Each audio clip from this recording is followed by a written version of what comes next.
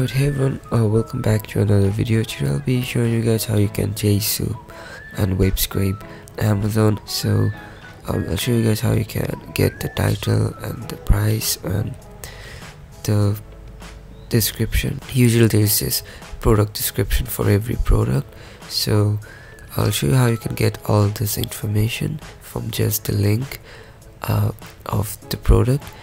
So yeah, let's go over to Android Studio.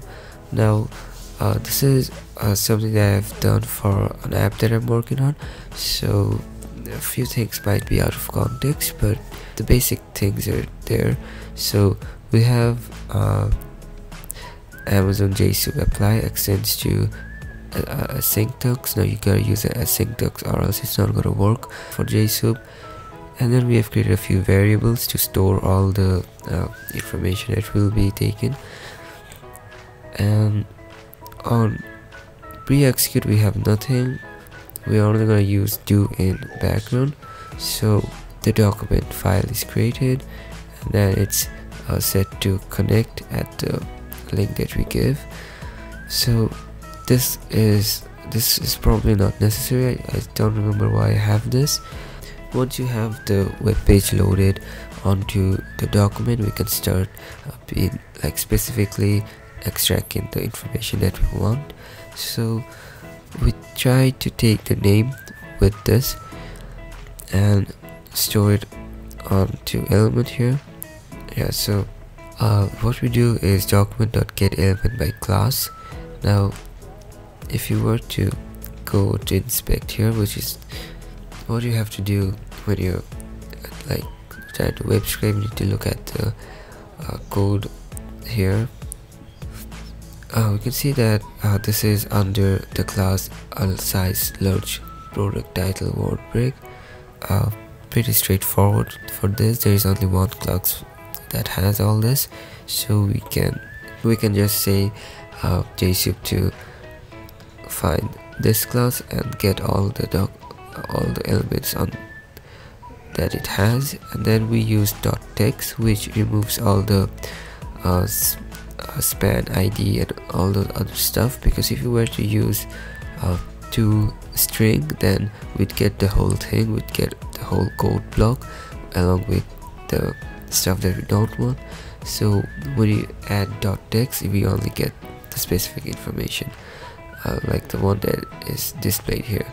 So yeah, that works for the title. Now the price, there's a few places where we have the price, and I think we have it down here as well somewhere. I think this is something that is a bit tricky, because sometimes you don't have the price and it's listed as currently unavailable, or the price appears when you select a specific size or color. So it might not always be on display like this, but if it is, then we can go to inspect and you can find the specific class. And it did the same thing with the name here, just get element by class and then the class name and stored as product price.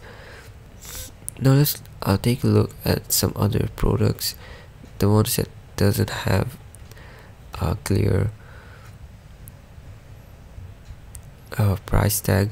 So these will probably require a size, so let's go with the first one here. Yeah, so when the price is like this, then you have to select a specific size and get the price. Now let's just see if this is stored under the same class as that. Or so it is under the same class. And yeah, so if you were to not select a specific size and then start web scraping, you'd get the whole thing. Yeah, alright. And yeah, let's not talk about how you can get the product description. This should be also under a specific class that we can extract. Now because you can see that it's a bit more complicated, where there isn't a specific class that we can get. So like there is a class here, but that includes all of this as well, and it's a bit tricky, and you have all this as well. Now you can try getting this class here, but that will also include other stuff here. Now it's not the same as the previous elements that were. So this is how I selected the specific element. So I use document.select. Now this is very powerful. In Jsoup you can like do a lot of flexible things. And I used div. Now div is, if this was spam, I would use spam. If this was like emg or something, I would name that. So whatever the name you see here, which contains your information, you need to use that. And then you need to use this bracket here, and then class equals to this class. Now I've included the main class name here. So Jsoup will look at this and then look at the class that it's under. And now, since there are a lot of elements inside this code block, I need to specify the one that I want. So the one that I want is the paragraph B. So the next thing that you need to look at is the paragraph B, and this is what Jsoup does, and it will get you the specific information that it. If there was another element inside the paragraph that you wanted, and you do the same thing here and then name that here. So this is just saying Jsoup to go deeper into the class that we are talking about. So yeah, that is how you can get the paragraph description. Let's look at how you can get the image here. Now this one was a little hard to find because it was really deep inside the inspection.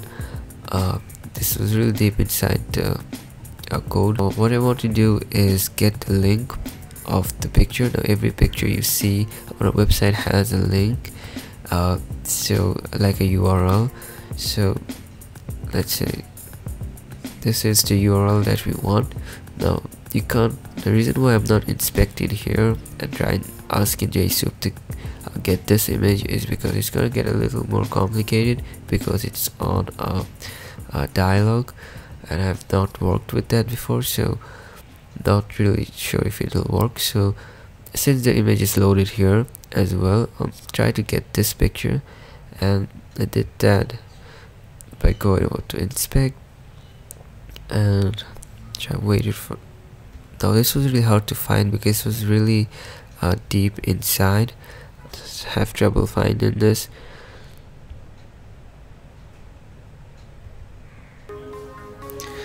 Alright, so I did find the picture.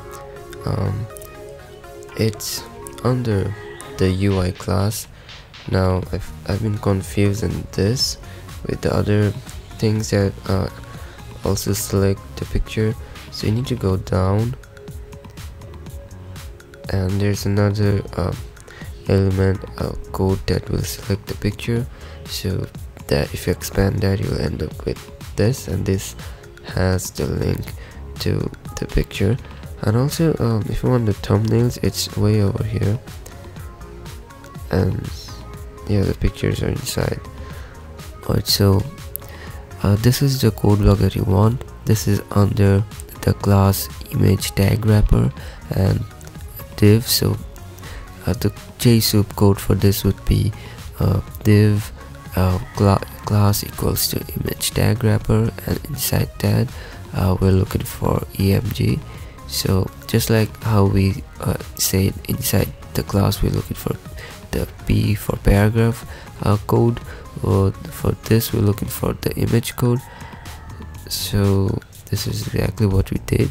Div class equals to image tag wrapper, and inside that we're looking for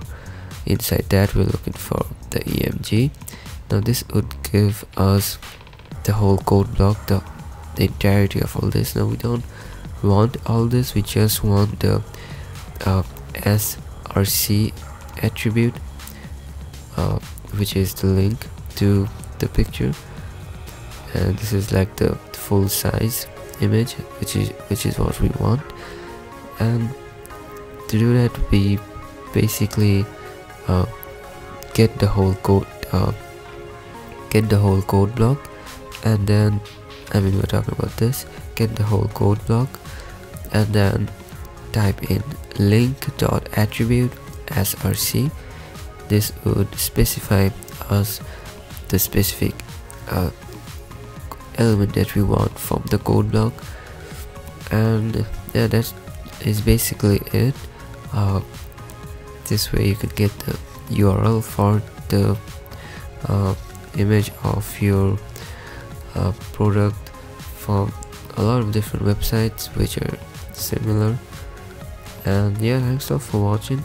I'll see you guys again in the next video. Hope this video was helpful in understanding Jsoup a bit more, and if you're doing an Amazon web scraping, then this was also helpful, hopefully. Yeah, thanks a lot for watching. I'll see you guys again in the next video, and have a nice day.